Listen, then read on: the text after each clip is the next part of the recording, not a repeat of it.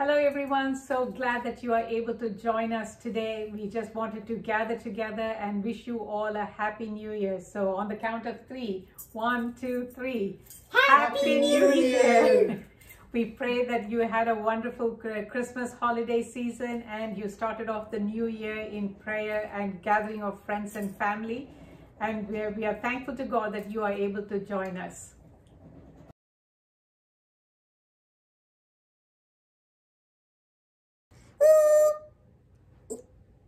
Hi everybody, it's me, Hattie. It's been a while since I've seen you guys. I want to see Happy New Year. And today's lesson is about sin crouching at your door. Like this. I'm gonna get you. Oh, I want you to look at my nose. Anyway, today's lesson is about Cain and Abel.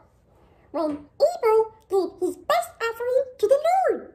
And then Cain got jealous when God liked Abel's offering better.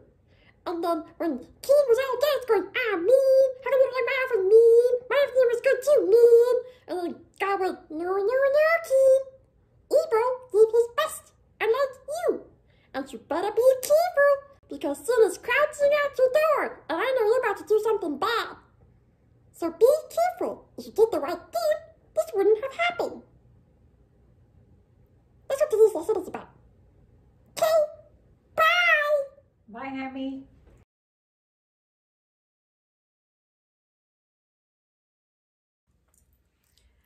Good morning, everybody. So glad that you are able to join with us this morning.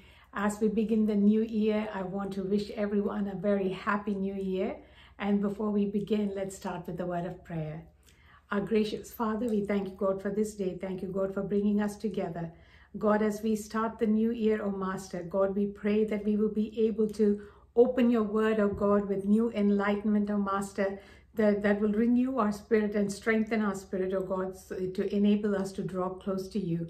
Father, let the words of my mouth and the meditation of our hearts be acceptable in your sight, our Lord and our Redeemer. Amen.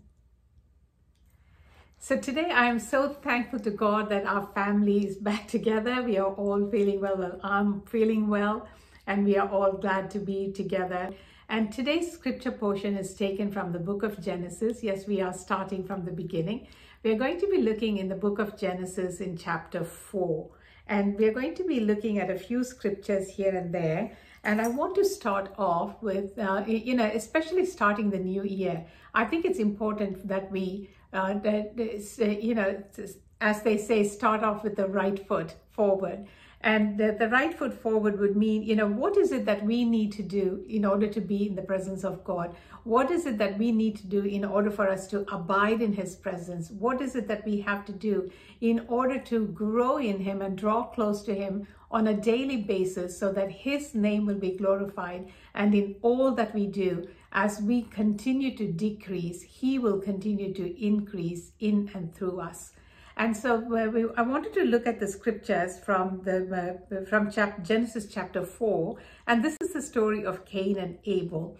And you might wonder that this may not be an appropriate message for the beginning of the year. But I beg to differ, because I think it's important for us to recognize some of the things of what we do and how we do certain things, and why it's important that we do them right. And so we're going to look at the scriptures in Genesis chapter 4, and we're going to be looking at, we're going to start in the second portion of verse 2 and pick up a few verses there and come to verse 7. So the second portion of verse 2 through 7 is what we are going to be focusing on. Now Abel kept flocks and Cain worked the soil. In the course of time, Cain brought some of the fruits of the soil as the offering to the Lord. And Abel also brought an offering, fat portions from some of the firstborn of his flock. The Lord looked with favor on Abel and his offering, but on Cain and his offering he did not look with favor. So Cain was very angry, and his face was downcast. Before we go into the next two scriptures, I want us to give us a little bit of history. People always say that we need to be we come as you are is what the scripture tells us, right? Is what people always say when we need to approach God.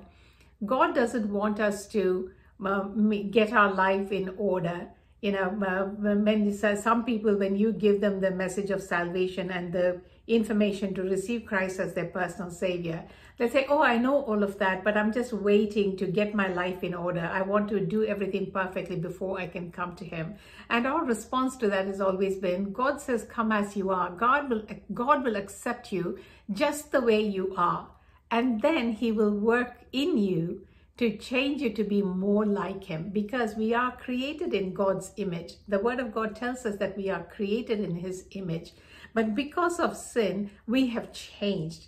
And as we commit our life back to Christ, we have to allow God to work in us so that he can make us look more like him in every aspect of our lives on a daily basis. But he doesn't want us to find perfection before we can approach him or receive him as Lord and Savior. So we always say, come as you are. And in some cases, people also take that as to their advantage. And, many come to church as if they are going to the ballpark. And I personally, while it may be acceptable for many, but for me, I like to dress up when I go to church because God has blessed me with good things. And I want to be able to worship God with those good things and allow God and show God that coming to his presence is meaningful to me. Coming to his presence, I give him reverence, and I also give him thanks for the good things that he has provided for me. So if I can dress up to go to a party, then I should make time to dress up to go to church. That's the way I see it. And here in this scripture, we see that both Cain and Abel bring an offering to God, but God receives Abel's offering with favor than he does with Cain. And some people think, the theologians have tried to tell us that Cain was just used as an example, but I don't think so. I think God is trying to teach us to bring the very best to him first, to offer him a portion of our very best back to him. This also refers back to tithing. And God says, give me a tenth of your earnings. In Malachi, the Bible tells us a tenth of our earning is supposed to be given to God. And that doesn't mean that you spend all your money when you receive your paycheck and hopefully you have left over a tenth portion of your savings and then you give that to God. No. It says that we have to give the very beginning, the very first portion, or the tenth of that first portion needs to be set aside as tithing to God. And even here, God says, that's the favor that God looked upon with Abel's offering. And the Bible says so. It says, Cain brought some of the fruits of his soil as an offering to the Lord. And Abel also brought an offering, and it specifies fat portions from some of the firstborn of his flock. Then the scripture shares that the Lord looked with favor on Abel and his offering, but on Cain and his offering, he did not look with favor. So Cain was very angry, and his face was downcast. Then the Lord said to Cain, "Why are you angry? Why is your face downcast? If you do what is right, will you not be accepted?" So clearly, this is not a theological understanding that the theologians cannot explain this away as just my understanding. But God is telling us here what he expects of us to bring to him as an offering. The first portion, the good portion, needs to be given to God cheerfully. And when we give cheerfully, God will bless us abundantly. And so God is asking Cain here, why is your face downcast? If you have done the right thing, why is your face downcast? If you do what is right, will you not be accepted? But if you do not do what is right, sin is crouching at your door. It desires to have you, but you must rule over it. Many times, as Christians, we tend to look upon others with envy and jealousy for odd reasons. We look upon others who are blessed with something that you might be desiring or that you might want or covet, which is a sin. And then we become downcast in our lives because we don't have that which that other person has. And God says here, if you do what is right, will you not be accepted? If you do not do what is right, sin is crouching at your door. It desires to have you, but you must rule over it. We see in the earlier chapters of Genesis that the sin was the cause of separation between Adam and Eve and God, right? Until then, they walked with God, they talked with God, they communed with God freely. And then when their eyes were opened and they realized that they were naked, they hid from the presence of God. And then God says, how did you know? And the sin that entered into our lives is what separated them from God. And we also see the same thing here. And God is warning us that we need to be careful in how we perceive things and how we understand things. When we seek God, in the book of James, it tells us that if anyone lacks wisdom, let him ask, and it will be given to him. See, our God is a God of wisdom. Our God is a God of giving. Our God is a God of forgiveness. So even when we falter, He will forgive us of our sins when we approach Him with a contrite heart. And before we fall into sin, in Cain's case, when Cain was jealous of his brother and he saw the difference of how God received Cain's offering and Abel's offering, when Cain got jealous of his brother, God saw that and God foreknew where that sin would lead him. And so God approached Cain and He asks him, why are you downcast? Why are you so sad? Why are you upset? If you had done the right thing, would you have not been accepted also? God is giving Cain an opportunity here to mend his ways. And even then, He is also directing him of what the future holds if he is not careful. And here we see in verse 7 that it says, but if you do not do what is right, sin is crouching at your door. It desires to have you, but you must overrule it. God gives us the power to overcome sin. When we receive Christ as our personal Savior, God, the Holy Spirit that dwells within us, can speak to us and direct us and guide us. That inner voice that we hear, the Holy Spirit attempt to guide us in the right path. When we pay attention to it and we seek God earnestly, God will enable us to overcome that sin and walk in the path of righteousness. And that's what God was trying to tell Cain here. That's what God is trying to tell each and every one of us today. That if we are not careful, sin is crouching at our door. If we are not careful, sin is crouching at our door. We must be careful to seek God earnestly. Every day of our lives, every morning when we wake up, ask God to guide your footsteps, to lead you in the path that you must go. And ask for His presence to remain with you wherever you go so that you can walk according to His will and purpose.